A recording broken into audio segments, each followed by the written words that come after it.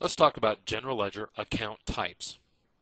General ledger account types do two things. First, they tell Peachtree where to put the account on the financial statements.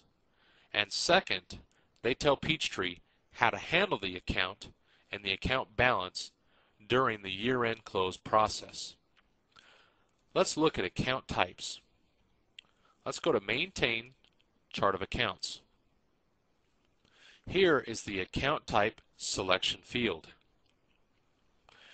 When you set up your new Peachtree company, if you selected one of the 75 chart of accounts that come with your Peachtree software, these account types will already be defined for you. Let's pull up and look at an account. Let's come down and look at account number 20,000, accounts payable. You can see here's our account ID, here's our description, and here is our account type. This account type, once again, tells Peachtree where to put this account on the financial statements. Accounts payable is a balance sheet account.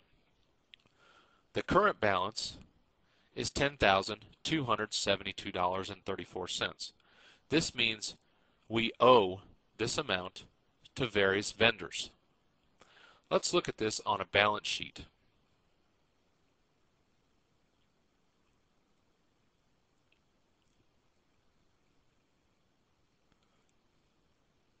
Let's scroll down to accounts payable.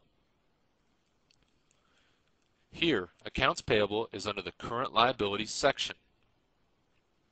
Here's our balance.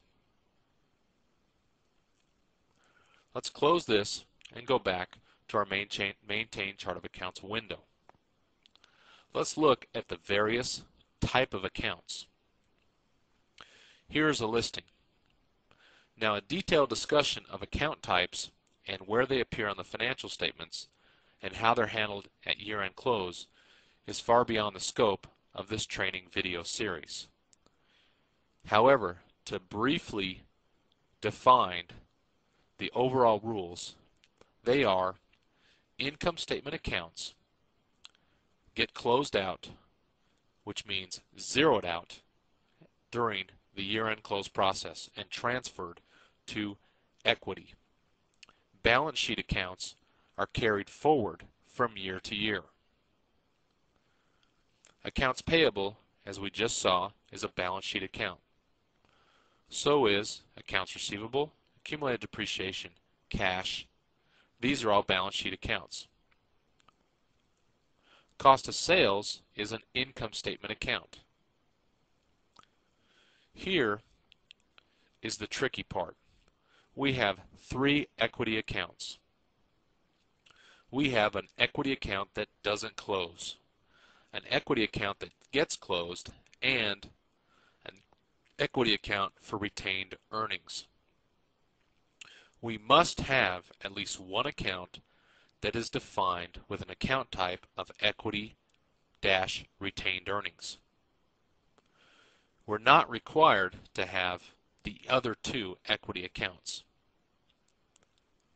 If you don't fully understand setting up equity, we recommend getting the help of an accountant or CPA.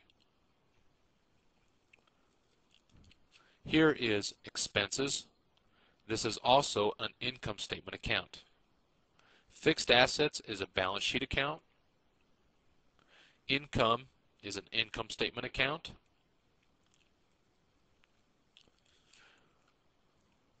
Inventory, liabilities, assets, these are all balance sheet accounts.